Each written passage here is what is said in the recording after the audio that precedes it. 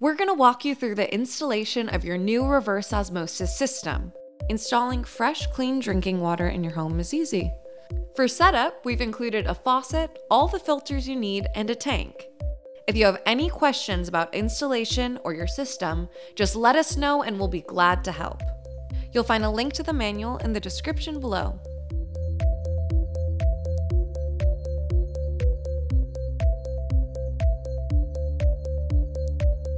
First, clear your installation space and make sure you have the room you need for all system components. The system uses quick connect tubing. First, we're going to show you how to connect, lock, remove, and cut these tubes.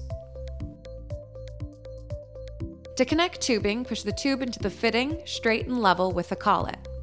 The collet is this small moving piece at the end of the fitting. The tubing will go 5/8 of an inch into the collet before the lock is activated.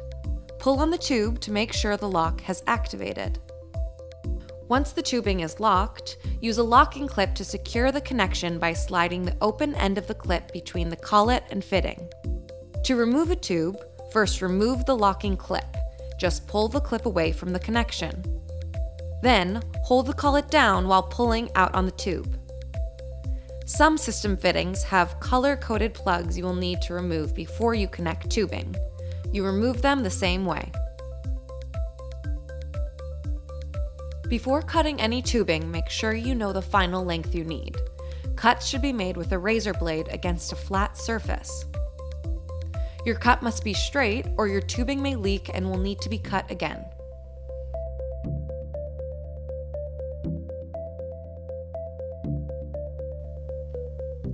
Find your cold water supply and turn it off completely. If you have a single handle faucet, turn off your hot water valve. Release any pressure by opening the cold water flow on your sink. The feed adapter can be used for 3/8 or 1/2 inch plumbing sizes. For 3/8 inch connections, attach the adapter nut like so. For 1/2 inch connections, attach the adapter nut on the opposite side. You can secure the adapter valve either directly to the cold water valve or further up the line. Keep the feed adapter in the closed position until installation is finished. Secure the feed adapter with your adjustable wrench.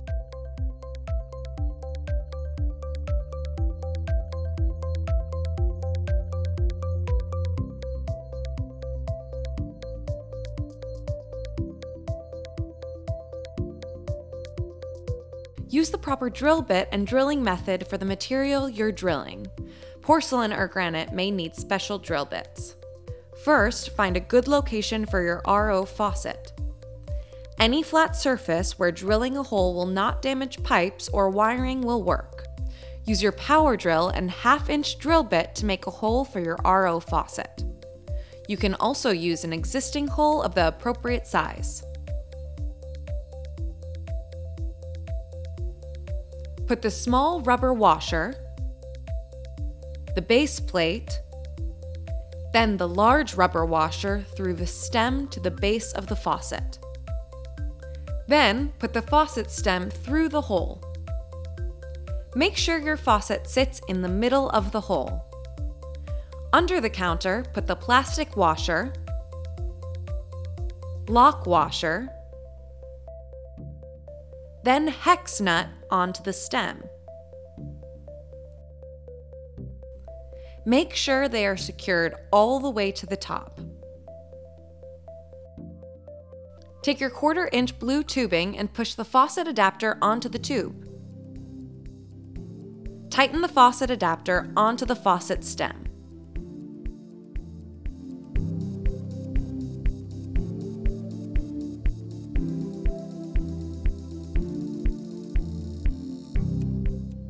The drain saddle can fit onto any 1.5 inch straight length of pipe before your P-trap. If you have a garbage disposal, install the saddle before it. Mark where your saddle will go with a pencil and use your 1/4 inch drill bit to drill a hole at your mark. Be careful to only drill through one side of the pipe. Take the connection half of the drain clamp and attach the foam gasket aligned with the hole on the inside of the clamp. Insert nuts into the other half of the drain clamp. Put both halves together on the pipe aligned with the hole you drilled. Secure the clamp to the pipe with the bolts.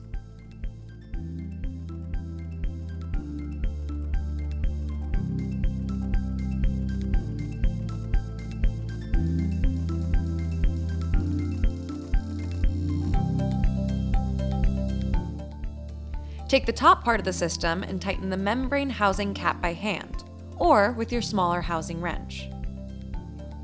Stand the filter housings in the correct order.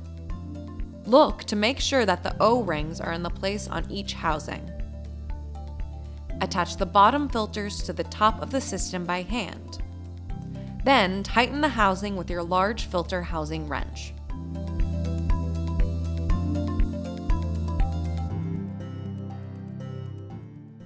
Screw a male elbow into the right side of the system.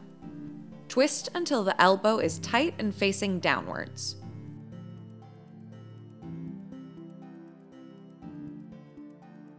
Push the white tubing into the elbow. Next, screw a male elbow into the left side of the system. Twist until the elbow is tight and faces upward at an 11 o'clock angle. Push the red tubing into the elbow.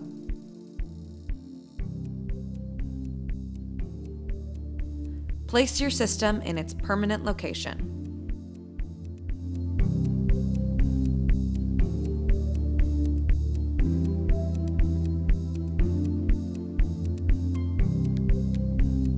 Position the leak stop valve beside the system on the cabinet floor. Use the screws to secure it in place. Connect the red tubing to the feed water valve. Connect the other end to the in part of the leak stop valve. Connect the white tube from the sediment filter to the out part of the leak stop valve. Unwrap a pad, place it inside the stop valve, then close the valve.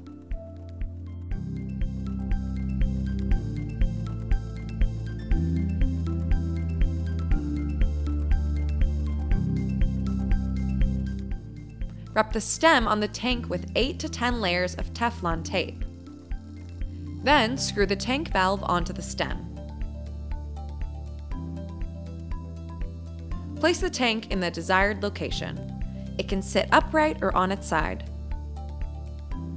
Connect the yellow tubing to the PAC filter on the system. Then connect the yellow tubing to the tank valve.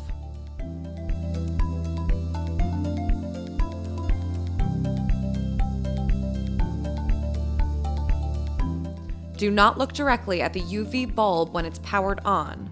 When handling the UV bulb, make sure to only touch the white ceramic portion on the bulb. Unscrew the cap from the UV housing. Put the O-ring about 3/4 of an inch from the opening of the tube. Rest the tube against the cap, then screw the cap onto the end of the housing. Connect the bulb to the 4-pin connector. Then, insert the bulb through the cap into the quartz tube. Secure the cover over the metal cap.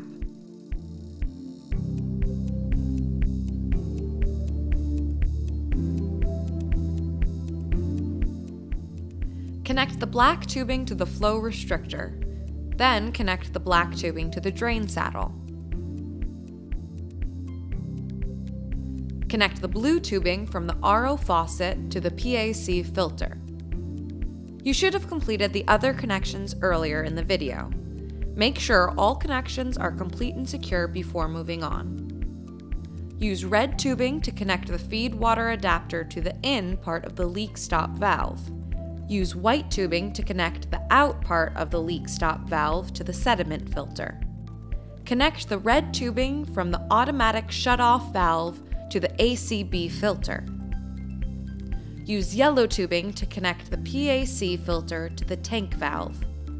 Make sure all connections are secured with a locking clip. Plug the UV sterilizer into an appropriate power outlet. Make sure the tank valve is closed. Then open the cold water valve and feed adapter valve. Turn on the RO faucet and wait up to 10 minutes for water to start dripping. Let the water flow for 5 minutes. Then turn the faucet off. Wait 10 minutes and check the system for leaks.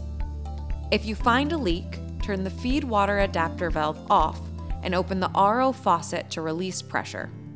Make sure the tubing at the leaking connection point is fully secured and cut correctly. Pressurize the system once you have identified the problem.